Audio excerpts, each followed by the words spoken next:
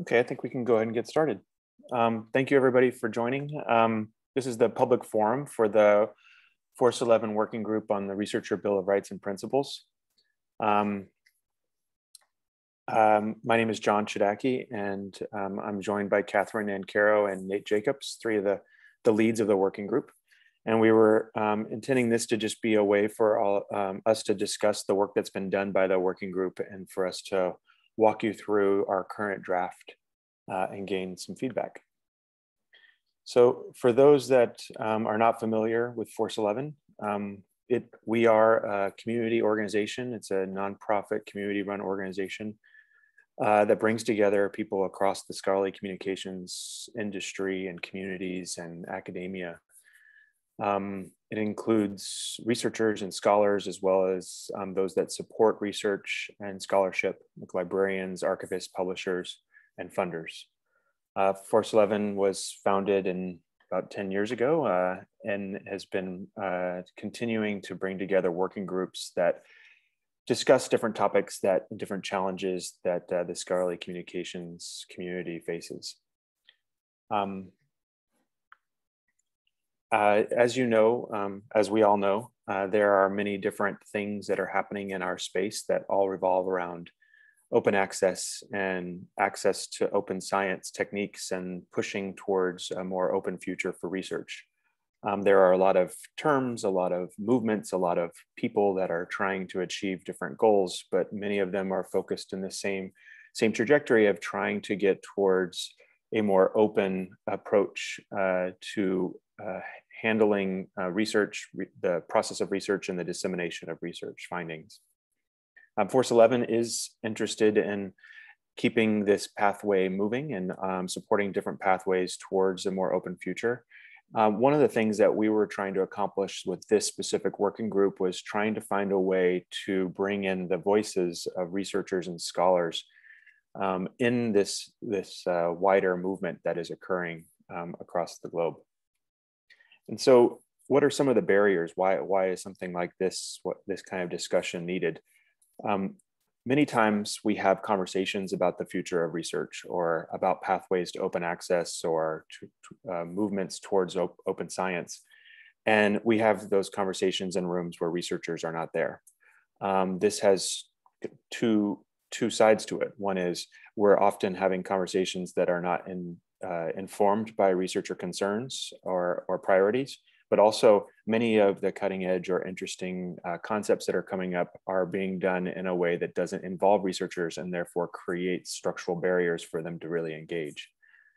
So some of these structures are really about the research communities themselves, the campus communities, the places researchers work are segmented. There are administrative units that handle certain aspects and then research units that have others as well. Many of the negotiations or discussions around openness and are about trying to move the industry towards a more open future are also segmented. Those negotiations are usually not handled by researchers themselves and many times don't include the academic aspects of the campus. And these types of structural segmentations do many times create jargon and inside talk that create barriers themselves, just that the way that the movement is discussed. And so as open access and open science is evolving, many of the terminologies and the shorthands like green OA, diamond OA, gold OA, these things become shorthands that also create obstacles for researchers to get involved. And really it's a lot of the barriers for researchers to really get involved in understanding what priorities should be discussed in this movement towards openness.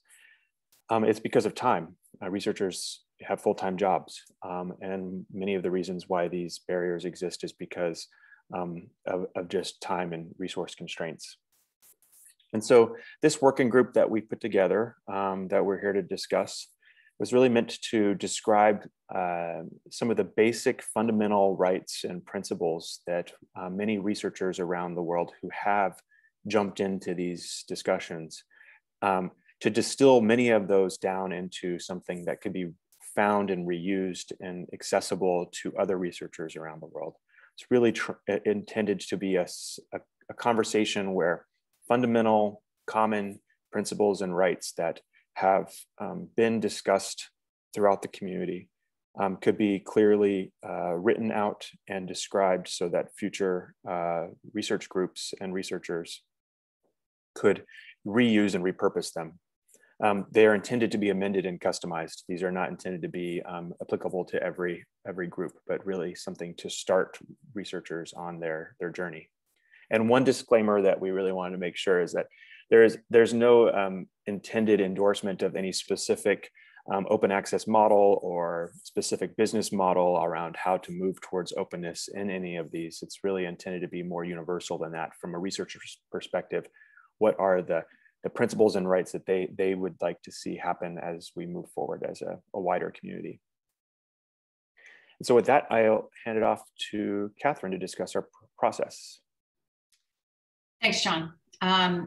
As we began this process, we recognized, much as there's been a lot of discussion, as John mentioned, there's a vast amount of rich content that's already been written that focuses on the broader issues in the transformation of scholarly communication and that are elemental to the pathways to open access John mentioned. For this reason, we intentionally didn't want to reinvent the wheel. And so we began by assembling a set of source documents that included comprehensive statements and recommendations that have been put forth by such initiatives as Berlin Declaration, Budapest Open Access Initiative, DORA, Coalition S, Plan S, GRC Action Plan Toward Open Access, and a host of others that you can see on the screen. Sorry, that print is so small. Then we also included published guidelines and principles designed to set standards for optimal open access practices, generally, as well as when negotiating with publishers, such as Lieber's Open Access 5 Principles for Negotiations with Publishers, and Swedish and Austrian national guidelines for open access to scientific information, among others, also listed in the list.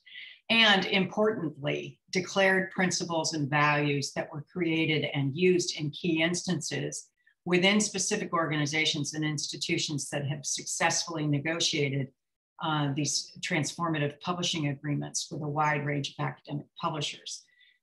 Examples to which we turned include the University of California, Massachusetts Institute of Technology, and a host of national agreements that have followed the OA 2020 roadmap. I do want to note that many more agreements have been forged between institutions and publishers successfully since we began our effort. So those are not listed here necessarily, but we gathered those that were available at the time when we began our work.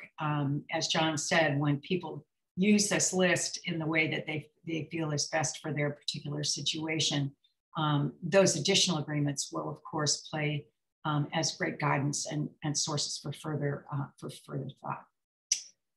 Next slide, please.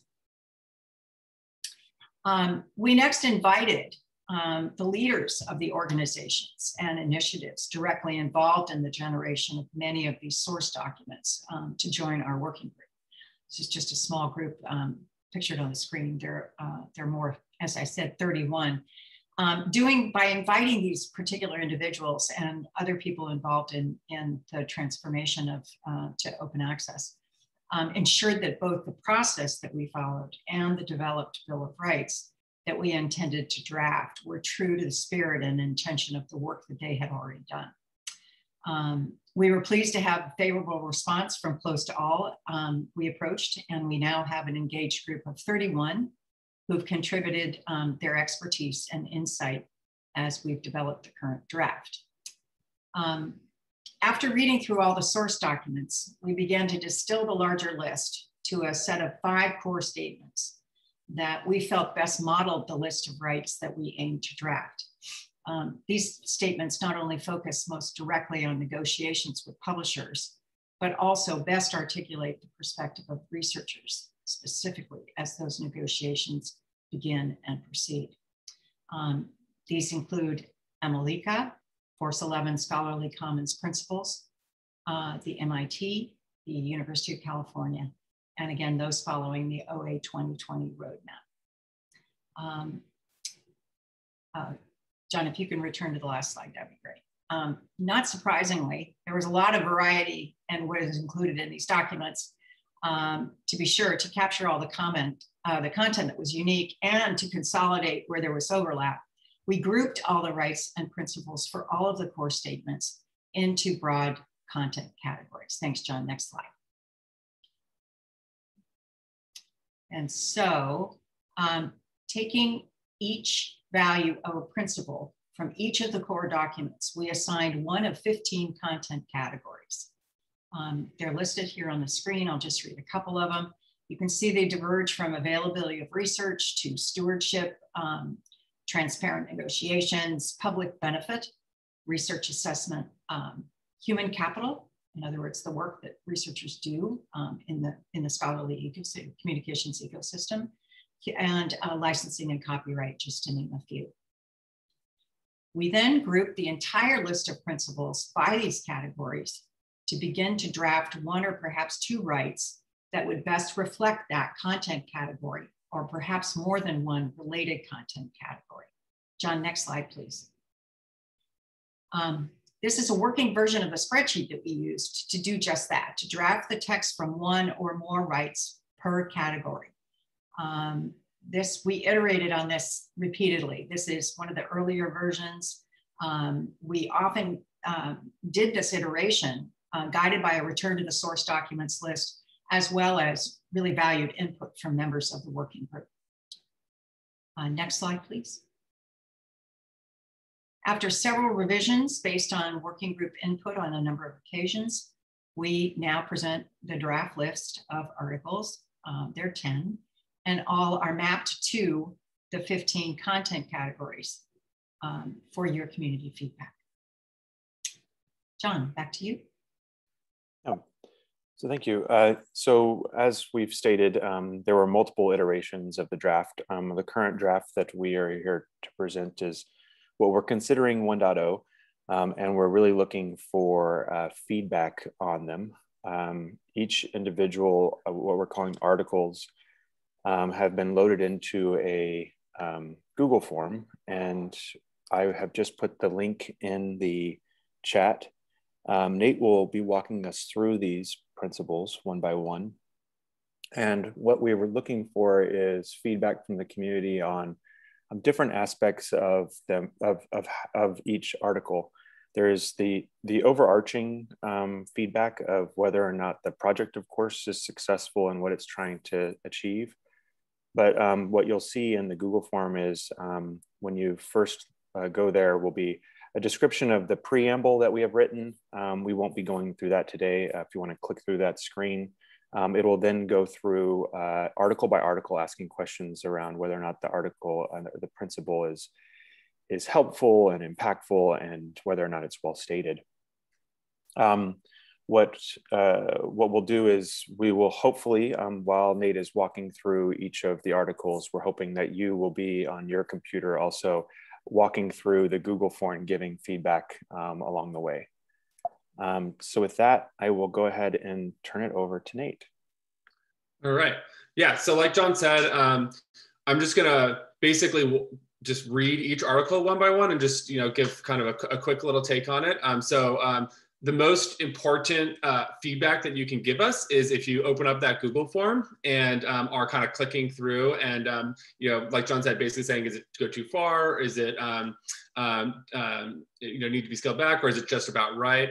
Yeah, and so that link is down there at the bottom. It's in the chat, tinyurl.com/FORCE11 researcher.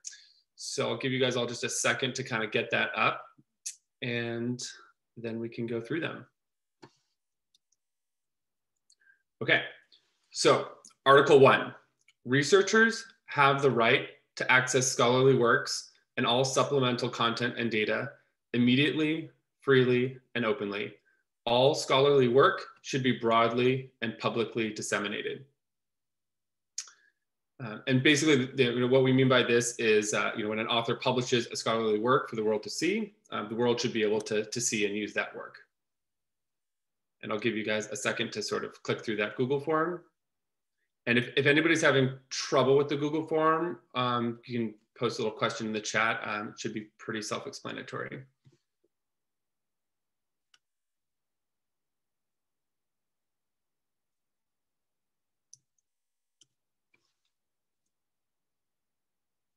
All right, should we go to the next one, John? Okay, Article 2. The right to access scholarly work includes the right to discovery, use, and machine readability of content and metadata without special licenses or restrictions, immediately, freely, and openly. This requires adherence to best practices for open content as well as open metadata. And basically what we mean by this one is that access to an article is not just being able to read it on a website, but it's also making it machine readable so it can be accessible and usable in a variety of different ways and infrastructures.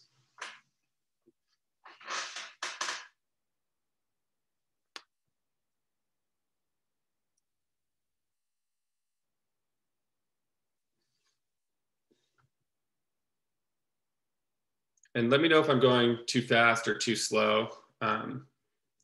Are people able to keep up on the Google form?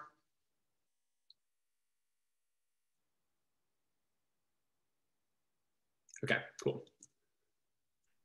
Yeah, I think we're done. Ready for the next one? Okay, Article 3. The right to access and use scholarly work extends to previously published content. Researchers should have the right to regain copyrights of previously published work. And for this one, basically what this means and what we're getting at is, it really speaks to, quote unquote, lost literature prior to embargoes and other OA policies. It means that authors, really should have the right to ensure that their prior work is accessible and brought into the modern kind of information age as well. And it's going to take a bit of work to get there, but I think it's an important one.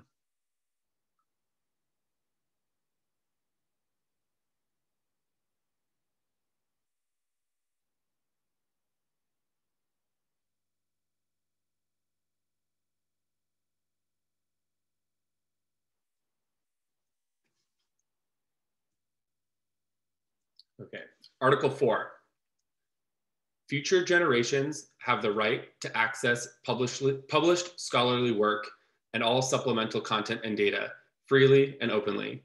This requires long-term preservation of scholarly content in libraries and other independent repositories and infrastructure entities to preserve all content freely and independently. And this one is basically all about preservation and safeguarding the larger corpus of scientific literature for future generations.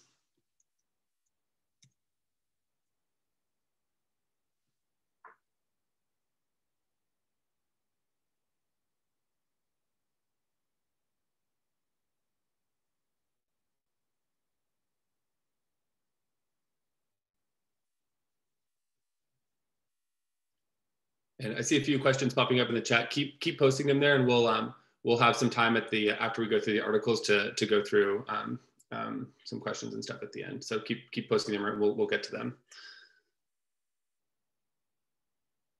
Okay. Article 5. Researchers have the right to use an open license by default, for example, CC BY or CC 0, so that they can present, post, and share all of their scholarly work. This requires all publishers to offer open licensing at time of submission with no caveats or exemptions.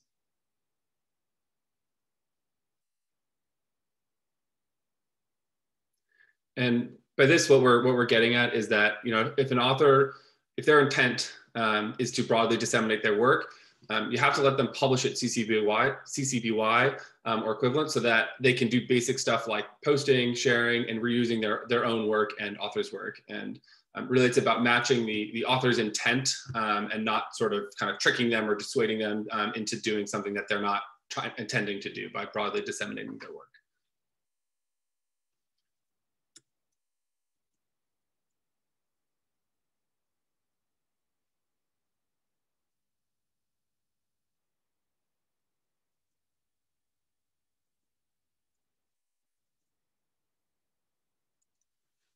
Okay, Article 6.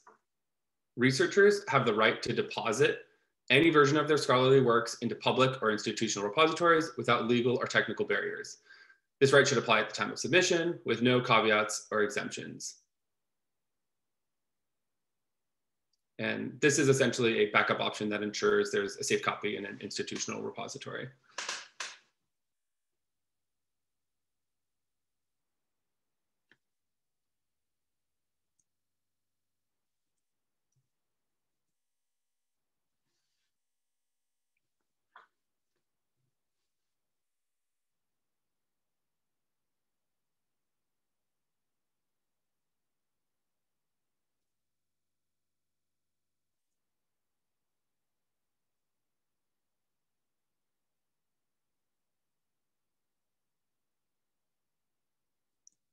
Okay, Article 7. Researchers have the right to freely and openly access metrics and other metadata that are essential to interpreting the impact and context of scholarly works. This requires that all citations, usage, and other content interaction metrics with content are made immediately, freely, and openly available.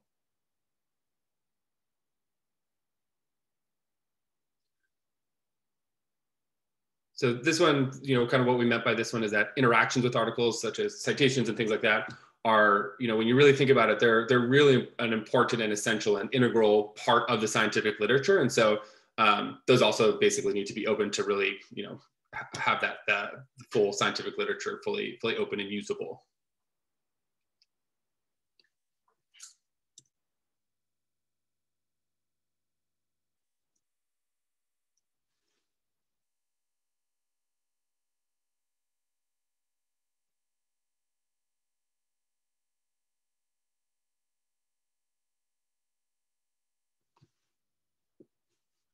All right, Article 8. Contracts with publishers and other service providers should be fully transparent, free of any non-disclosure agreements, and posted in public so they can be independently assessed by researchers and the general public. And this one is just to ensure transparency to help understand how business models or different business decisions could impact the broader enterprise of science.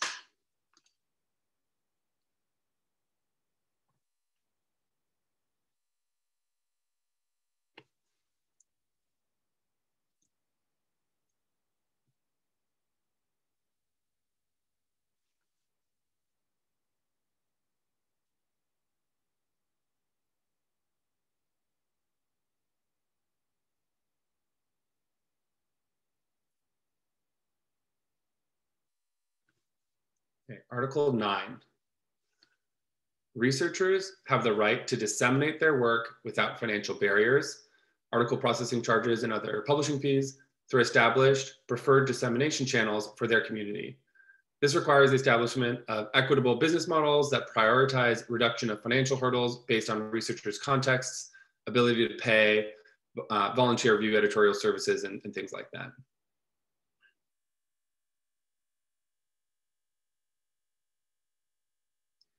And Article 9 essentially just acknowledges that increasing APCs are becoming one of the biggest barriers to science, and we just basically need to start thinking about that and start creating solutions to resolve that issue.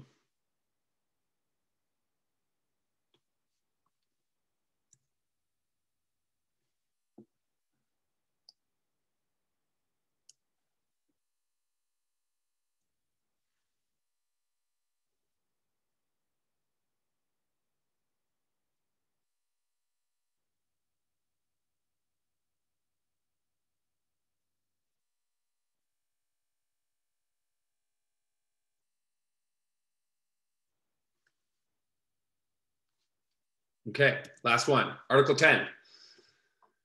Researchers, institutions, and libraries should prioritize relationships with academic publishers and other service providers that advance these basic rights. Researchers or libraries should never be required to waive any of these basic academic rights.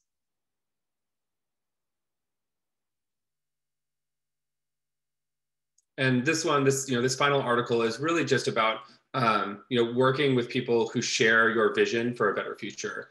Not those working against it. This document and this working group and this process is as much about the direction we're headed as what we can achieve immediately today. No one is perfect. These issues are really hard, really complex, and really challenging, as anybody has dived into this knows, well. And basically life is short, and work with people in orgs that share your values, and just keep marching.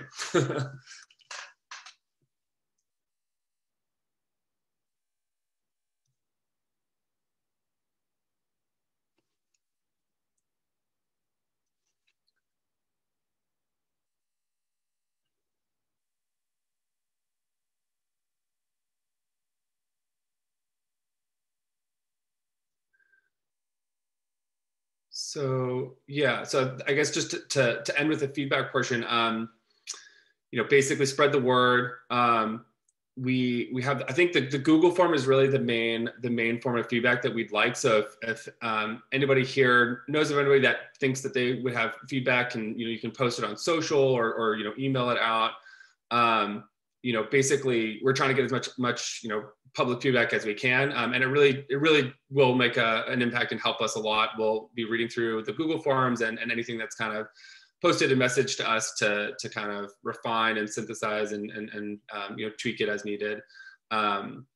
It looks like, oh yeah, so sorry, the date. So May 1st, we really like to try to get as much of that feedback in by May 1st, so that we can then incorporate it into the next document, the next version, and then can go from there. Great.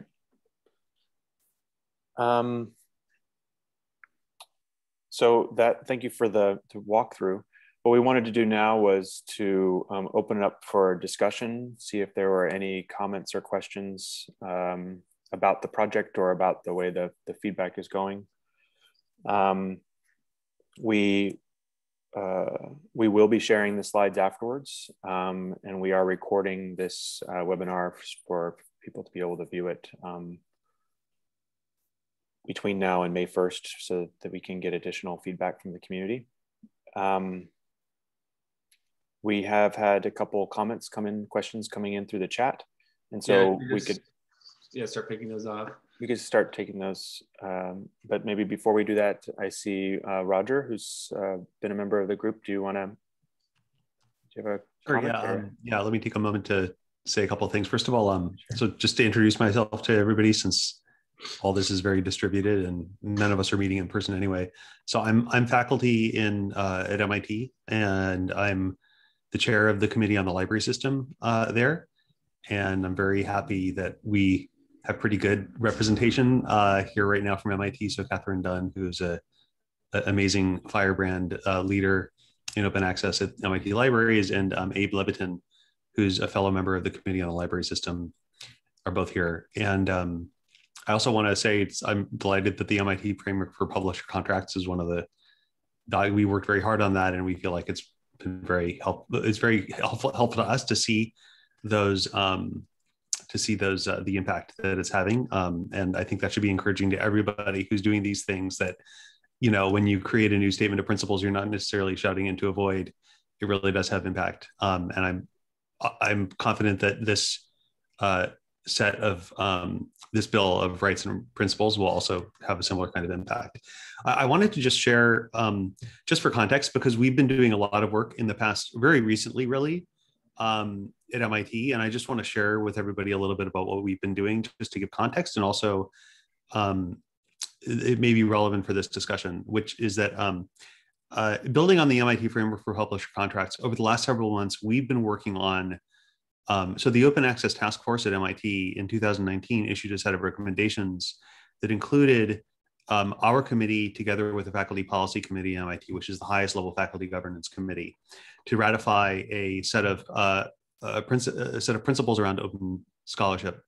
And we've been working a lot on that recently, and it's shaping up very nicely. And it's been formulated into a set of principles on open and equitable scholarship. And we're also trying to make sure that it's aligned effectively with the FORCE11 Bill of Rights and Principles. And I'm really delighted. I think the things that have come up as prominent in our conversations, I think, are very clearly manifested here. One thing that I want to emphasize is that that increasingly, as we have discussed in our own discussions with our own committee and other stakeholders at MIT, the issue of equitable opportunity to participate is really coming to the fore. And I think you can sort of also see this in terms of where the changes in the landscape of where negotiations and deals between publishers and libraries have been going. So, for example, Elsevier's recent deal with the University of California, with Springer Nature's deal, things that are happening in Europe. And I think that where we're headed, in a sense, there's been this very meaningful progress around moving away from the subscription model. Huge progress in that. But in some sense, there are new risks that arise. We're moving, in a sense, to the next stage of what do we have. What are the things that come to the fore? And one of those is, is equitable access to participate. So if you sort of imagine rolling forward, read and publish agreements, and everybody's got those. Now you've got the scholars who don't have the right institutional affiliation and who aren't wealthy left out in the cold. And so the issue of equity is becoming more and more prominent for us. And I think it's very nicely addressed in, I think it's Article 9. In particular, I think the language around established preferred venues as a right to actually disseminate one's research there, I think is very, very powerful and valuable. And so I really, really think that's great.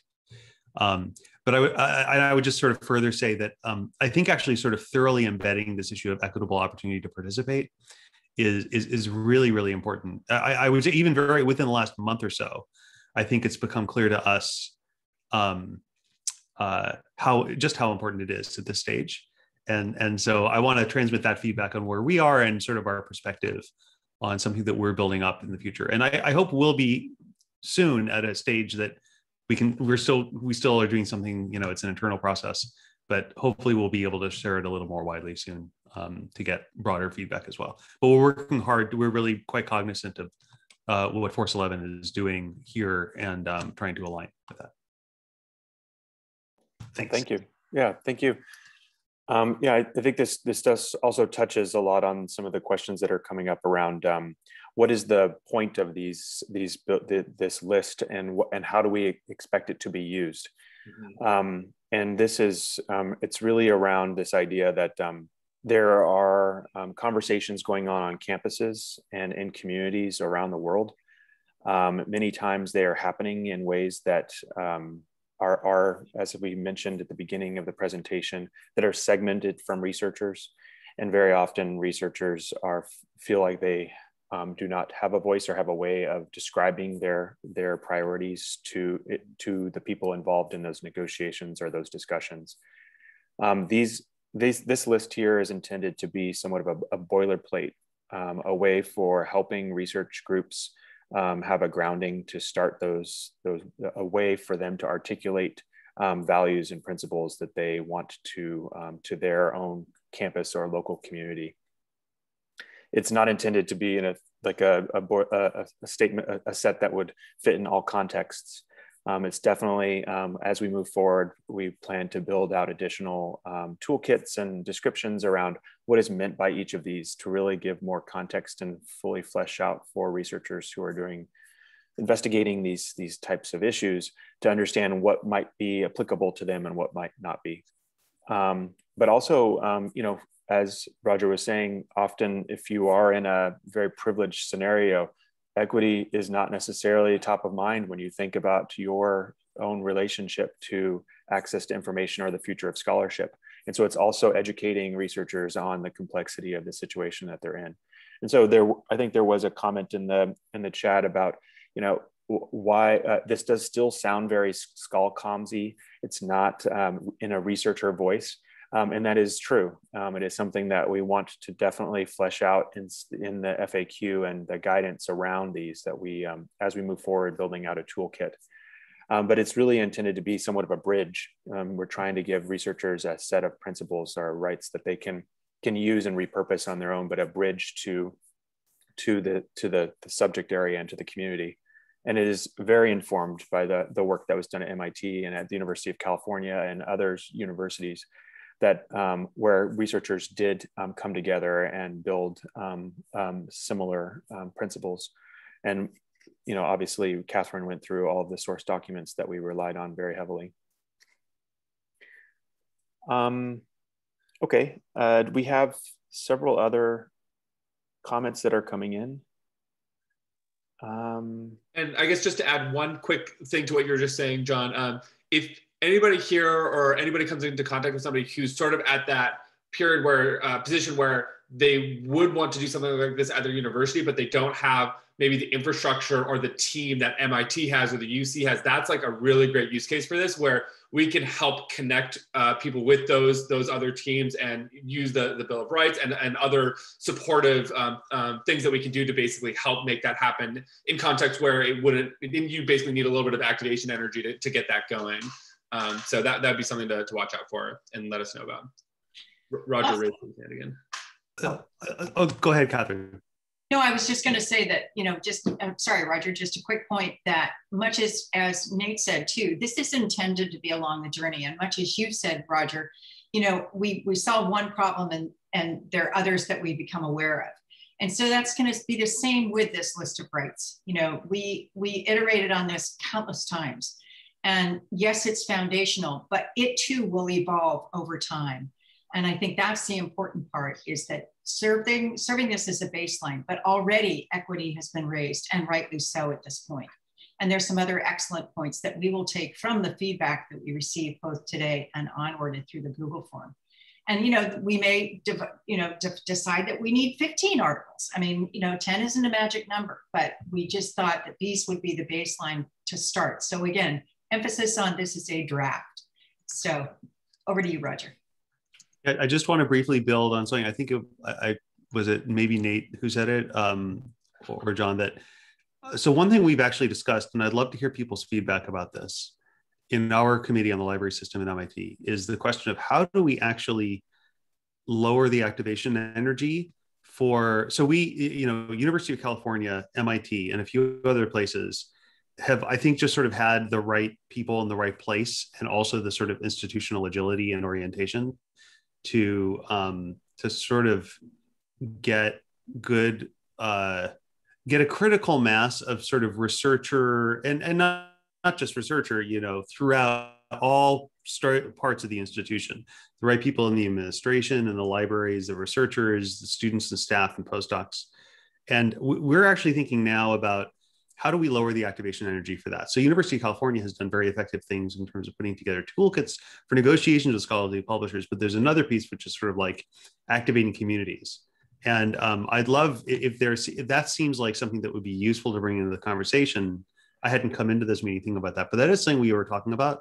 And we could imagine like putting together a collaborative sort of toolkit and set of recommendations on that topic as well. I just want to bring that up. Yeah, that'd be great. Yeah, that would be great. I mean, we have relied a lot on the work that you have done, but also Rich Schneider at the University of California has really done a lot of work on activating the research community across campuses. And I think that would be a very helpful and informative toolkit for research communities going forward. Yeah, we've learned a lot from Rich, believe me. One thing that's coming up in the chat that I think is interesting is this mapping these types of principle statements to broader UNESCO recommendations and the UN Declaration of Human Rights, and really thinking about how to both map the guarantees and the opinions that are within these rights, but also to map them to social justice or human rights types of statements that exist out in the broader context as well. Could be very, very helpful for trying to showcase why they are important. And that is something that also came up, which is, it looks like in the chat, the question of, why would researchers take the time to even engage in this? And I think that is, it is a great question, and one that I think also has a lot to do with just the time that we live in now.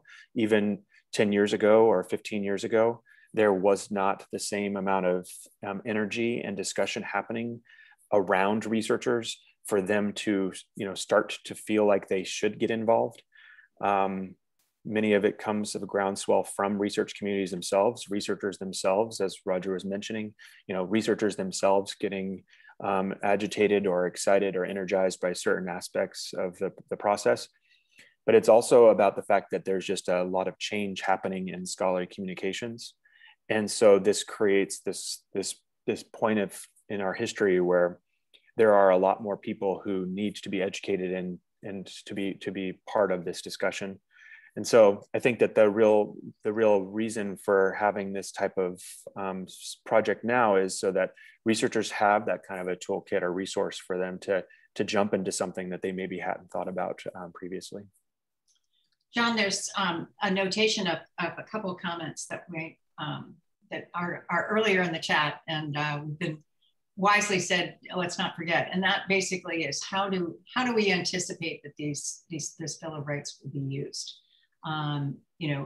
will it be used by libraries or publishers or academic departments to adopt these? I would say all of the above. I think the intention is that this would be across different departments, across different use cases. Again, they would be modified or whatever, depending, or they could be, say, for example, from a consultation basis, here's a list for you to think about.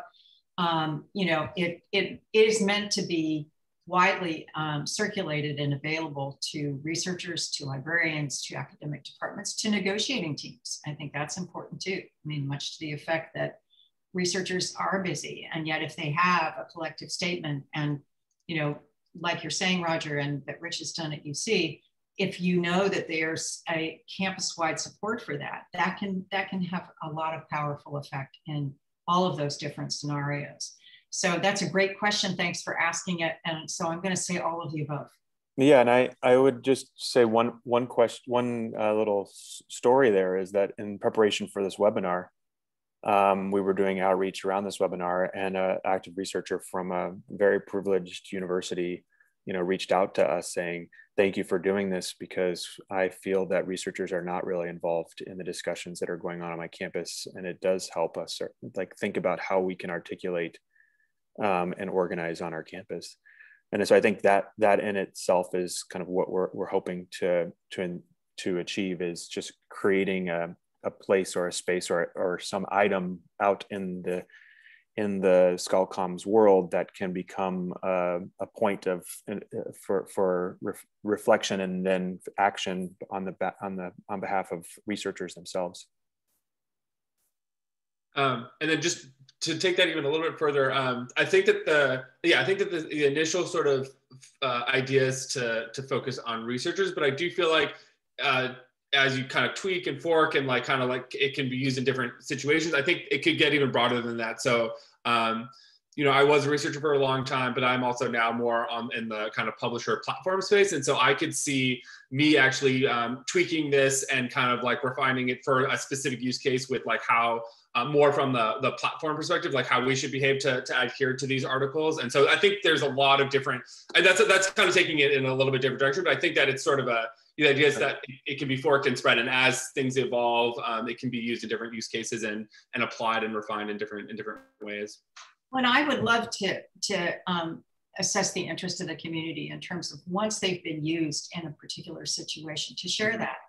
Yeah. Because I think oftentimes you don't realize, oh, I never even thought that would be helpful in that situation. Mm-hmm. And so, you know, that's why we have to keep, you know, this is why FORCE11 is a great group, because this discussion should continue. And if the whole, you know, pathway is changing and all of the issues along with it.